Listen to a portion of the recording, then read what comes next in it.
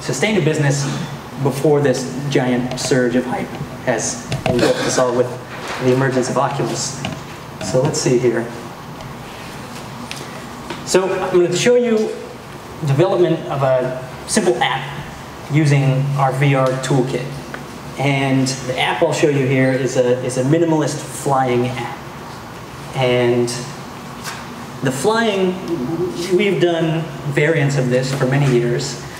Here's some collaborators, some of my colleagues who have come before me and who have worked on this and spent some time thinking about how to do it. And so I'm standing on their shoulders here. And what I've gone and done is created something that I think would be a nice way to show off our development platform, Vizard, and also a nice thing to share. So after the talk, after we go through some things, I'm happy to share this app. You're also welcome to come try it during the open demo session. So 3 things to talk about. First, I'll say a few things about why flying is nice. Then I'll step away from the speaker here.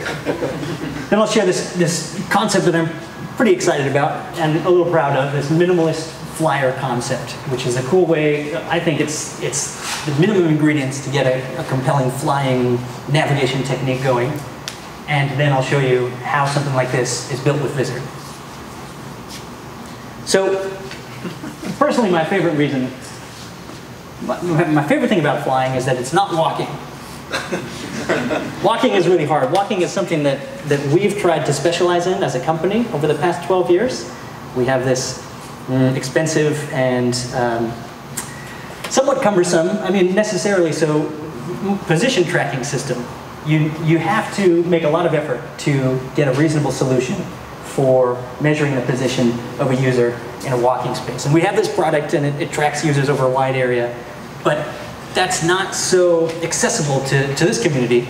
And I'm happy to be a part of this community, so that's one reason why I'm excited about this, is that it has a much lower barrier to entry, and in many ways it's more fun. I mean, we walk all the time, so working really hard to simulate walking, you can get a nice bigger dose of emotion by working a little less hard and getting flying. So here's the minimalist flight concept. The controls for the flight are going to be your arms. You'll fly like a superhero. And we need to measure what your arms are doing. We could track their position, but remember the position tracking is a tough problem and it's hard. So an alternative is to use these inertial trackers. And I have here our products from this company called InnerSense. They've been around for just about 10 years as well. They're 2 little inertial trackers, the same type of thing that you have inside the Oculus built in. And they measure your yaw pitch and your roll. And so the idea is, okay, you strap these to your arms, and you know the orientation of your arms. Then your arms become the controls, your arms become the joysticks. And we're going to take each arm, and we'll say, okay, which way is that arm pointing? And we can produce this thing. I'll get a little mathematical here. So we'll produce an arm vector. And we have 2 arm vectors, 1 for each arm. And we're going to perform the vector addition. And we're going to get a resultant vector between both of the arms. And that's what we're going to be using for our velocity. So I find this really thrilling from a beautiful symmetry point of view. I put together a little visualization to aid in the understanding of what's going on here. So I'll share that. And I'll tab over to our toolkit, Vizard, and I'll run this little visualization. So we have a nice little coordinate system here. And I'll take control of our 2 arms, right? And we can move the arms around independently. And we see, oh, a nice resultant vector is calculated. So you can imagine, okay, the 2 gray arrows, those are the user's arms. And the yellow line, that's the resultant vector, that's the user's velocity, right? And the closer your arms are together, the greater your velocity. So when your arms are parallel, right, the velocity is maximum. And then you go to 180 degrees, anti-parallel, and your velocity is 0. So you have the ability to go fast in any direction, and you have the ability to hover. And all this gets me excited because you can do it in such few lines of code. So there's the visual for the vector additions. That's the concept. And we'll go back to the slides here. So once we have the velocity, we need to then move the user's position. And that's the easy part, right? You take the velocity and you say, okay, we're moving at a certain velocity for a certain frame duration, because we do this calculation every frame, and then you move the user's position accordingly. So that's it. That's all you need to fly. I've tested it. It works great. I mean, it's big fun. So for the bulk of the talk here, I'll go into a little bit about how something like this is built. This is kind of my day-to-day working environment here at Vizard, and this is our VR development environment. So we're on the 5th version of Vizard, and the 5th version, I was thinking about it the other day. I like to think about it in terms of the triple Venn diagram here. There's these 2 circles on the right side. Those are new to Vizard 5. So previously in the first 4 versions, you just had the Python scripting and you create your virtual content, your virtual reality content that way. But now we have these 2 tools and these other 2 bubbles, and I think they're big wins. And so nowadays when I sit down to make some content in virtual reality, I'm working with all 3 of these bubbles. So I'm going to show you the simple flying app, and then we'll come back to the bubbles here. So here is this, and I wonder just about what size would be appropriate so that you can see. Let's see here.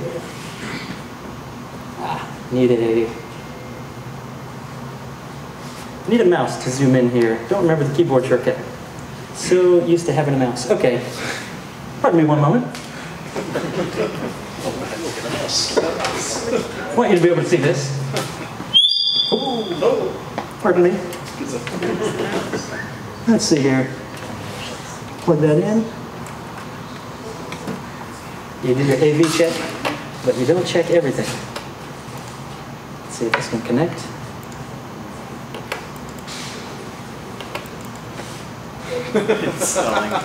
Maybe we have a mouse. Oh boy. Success. Woo! You can see our expertise with these high-tech devices here. Okay, so now we can zoom in. Maybe that's a little bit easier for you to read. Okay, now that I've zoomed, we can see a little bit better the IDE here. So we have our Python scripting here in the center, and when we build our virtual reality app, we need models, we need our 3D assets. And so I'll pull those up and I'll show you a little bit about this scene editor, which is a new tool of ours. So for the flying app, we have put together a great little modern cityscape, sort of the ambiguous general city. And we pull this up, our platform is, the native format is Open Scene Graph. So you can kind of think of this as an application for Open Scene Graph editing and inspecting. And so if we wanted to, it's not the case right now, but if we wanted to modify this, say we had a last minute need to make an ad hoc change, we could select some things, we could inspect them, and we could modify them. So I would say, okay, this whole collection here, not doing it for me, I might want to go and remove this from my model. And I think that's a big win because you have to do a fair bit of work to export something from your modeling program to get it into the VR engine to run in real time. And so the ability for you to make these changes after it's all been exported, I find is a big time saver and pretty helpful for the developer to know what he or she is doing. It's easy to kind of get lost in your virtual coordinates if you're putting something together, so the ability to inspect and modify is quite nice. I don't want to get rid of those buildings, so I'll discard those changes as I close this out. Okay, and then the second circle here is what I think is an even bigger win for Vizard 5, and that's the device configurator, which is this great code generator which allows for abstraction between the application you're making and the devices and the system configuration that you're running your application on. So this means you write your application, in our case a simple flying program, and you can run it on my configuration here, which is the DK1 and 2 of these InterSense trackers. Or I could run it on a different headset, a different HMD with different trackers. Maybe the Razer Hydra would be a good substitute, or maybe 2 joysticks or a keyboard. So I'll show you this configurator. We call it VizConnect. As I said, it's a code generator. So really what we have here, these first 2 Python files, these are what is required for the app. You have the application script and the configuration script. And I'll show you how is a configuration script like this generated. It, in and of itself, is also a Vizard script. It, when you run it, it's just another Python script, but it was automatically generated. We have a preview window, which may be not getting along so nice with our HDMI splitter. Let's see if we can manage to get to the interface.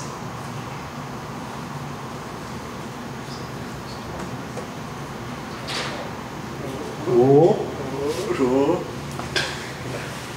The display drivers are doing its thing. Bear with it. Okay, that's a preview window. The resolution is a little off, but please don't mind that. Our classic Oculus binocular vision is up. And that is part of the configurator here. The other part is this graphical interface. So this is the configuration that goes into the flying app. You have basically 5 things, and each of those comes from its own category. So you have these configuration objects here, and this is a Chromium-based interface here that dynamically updates the underlying Python script that we're working on. So trying to keep it maximally simple, I was able to do this with 5 objects. So we have 3 trackers. We have 1 display. We have 1 input. And we have a group. The group is this thing here. So I'll explain just what each of these pieces does.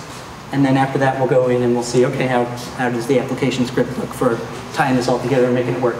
So we have the 3 trackers. We have the left arm, the right arm, and the Oculus tracker, which should not be forgotten. You see the hierarchical relationship, the scene graph relationship between these objects. The Rift, we want to be the child of the Rift tracker, right? So as goes the tracker, so too goes the Rift display.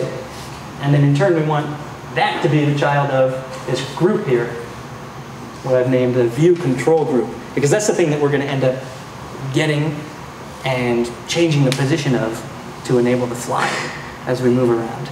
So we're off to a good start here. We see the underlying configuration. If I had changed anything, when I close this out, the changes would be reflected. Maybe there's a conflict and you need to resolve it. But I've done it ahead of time, so I'm happy with how it's working. So those are the, let's see here.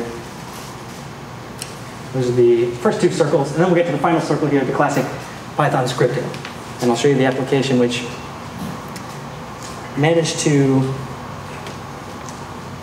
build in just about 60 lines, which is kind of nice. So we have some housekeeping business here at the top. We have some setup code where we import the modules that we work from, and we load the scene. We then get a hold of that viewpoint, which is that group that I was referring to. That's the thing that we're going to be moving around. And then we have some code. Of course, we don't want to be flying all the time. We want to be able to stop and start. If you come and check this out afterwards, when we transition from one participant to the next, we want to be able to stop and start. Otherwise, when you set the thing down, you just keep flying off into infinity. So there's that code at the top. And then here's where the real magic happens. I wonder if I could get all this on the screen at once. Just about. So we have this function which I call update. And this is where we make the flying happen.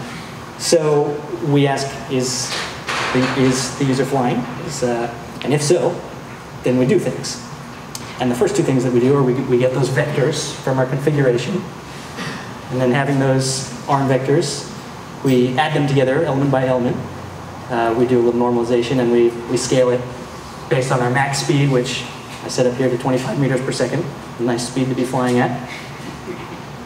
Then having our velocity in 3D, then as I mentioned before, we need to end up with a change in position.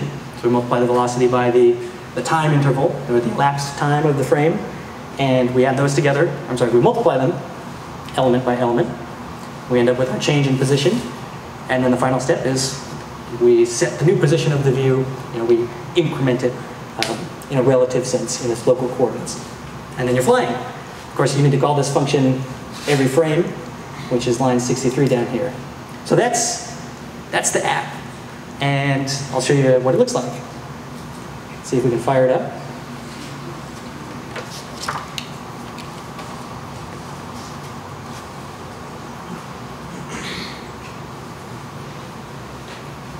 I'm suspicious here.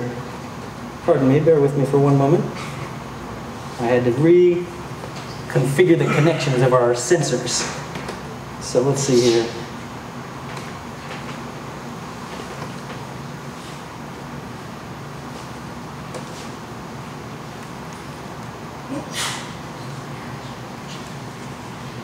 Maybe it's doing its display thing again.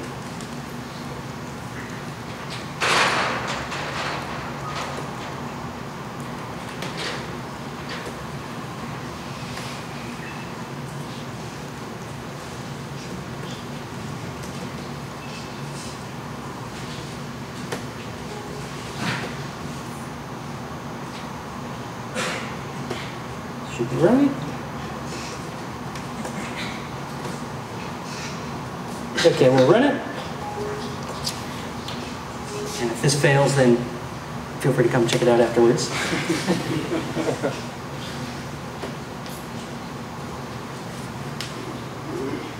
We're going to establish our connection to the two wrist sensors here.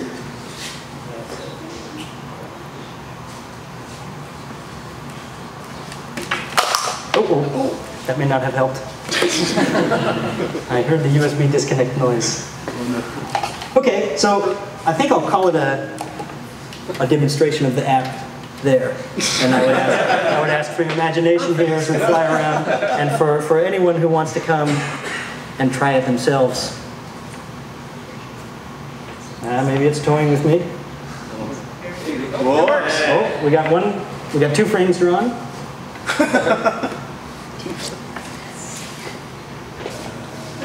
This is a never before seen system. Okay, well, we'll come here and we will conclude the talk. So if you'd like to, if you try it out and you like it, and you'd like to get the source yourself and play around with it, you're more than welcome to. You're welcome to get our Wizard VR engine and download it and try it for yourself. We're in the final stages of beta here, so it's free to use. We welcome you to try it out for yourself, and feel free to get in touch with me if you go down this road and want some guidance. Thank you very much.